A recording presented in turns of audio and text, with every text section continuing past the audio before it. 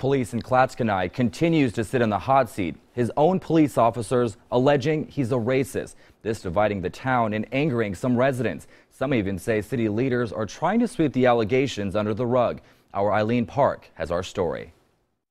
Good evening. Still a lot of questions remain surrounding the chief's retirement. So we came here to Clatskanie to get some answers. It feels disgusting, to be honest with you. For Amy Driscoll, this is personal. The reason why I'm really affected by this is I have seen my father mistreated by police officers. She said she talked to members of the Clatskanie City Council to hear why they voted to allow Marvin Hoover to step down from the position after she says he was put on paid leave recently, being investigated for allegedly making racist remarks. So that left a lot of us going, okay, like what's the context of these comments? What happened? How did they get this information? Today, Coin 6 obtained this official report filed with the Department of Public Safety by 2 police officers.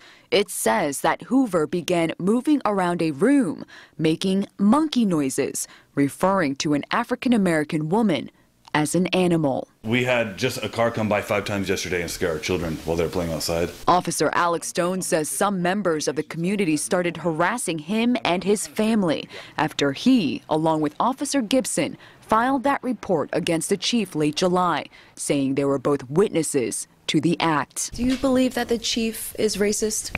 I'm not going to comment about that. Officer Stone says he can't comment because he still does not know what he is or is not allowed to say. But he did say this. Any racism in any form is inappropriate in any public service or public office. Now, we called and left a message for Mayor Diane Pohl for comment after reading her letter to the editor praising Chief Hoover, but have not yet heard back. The mailbox belonging to Marvin Hoover is full. And the former chief was also unreachable today. And we'll let you know what the authorities conclude in this investigation. In Clatskanie, Eileen Park, Coin 6 News.